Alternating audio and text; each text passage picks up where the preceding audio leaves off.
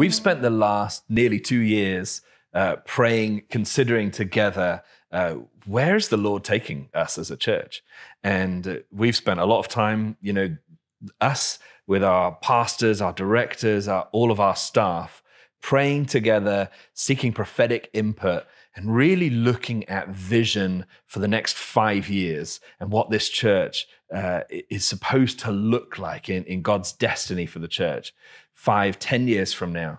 And we want to unpack some of these individual components that we feel that the Lord has laid on our heart for the church. And so today we're going to dive in with one of those statements, as it were, and we've got a number of these that we'll unpack through different videos. And so today we're talking about we are seen by God as passionate pursuers of him. That is really evocative for me. And I remember this is one of the first statements that we kind of landed on, wasn't it? It was like, there was just something on it for us that felt like the breath of God was in this, and this is a part of our identity, always has been.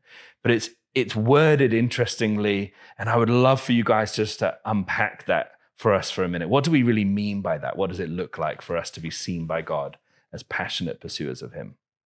Well, I would say when you talk about being seen by God, come on, like I remember years ago, just some of my traditional upbringing, I went to church to hide from God, if that makes sense. And so it wasn't till we came to this church that I realized that actually he wants to find me. He wants to see me in the midst of all that I'm doing here, all that I'm experiencing here. And when I got caught of that, when I realized that God wants to see me, he wants to see who I am inside, I was excited. I was excited to come to church and like just get in here and just get worshiping and being in the Word and praying and talking to the people in the congregation, because I knew God had his eye on all of us. There's a passage in Jeremiah that says, if we seek him, we'll find him. And so I think that that's perhaps the greatest call that every single person has, and that every church entity then has, is that if the highest pursuit is to know God, to have him know us, definitely we want Catch the Fire to be a church that's forget about our community. We're doing this for God. Yeah. We're not doing this for each other. We're not doing this for the band. We're not doing this for, like the press.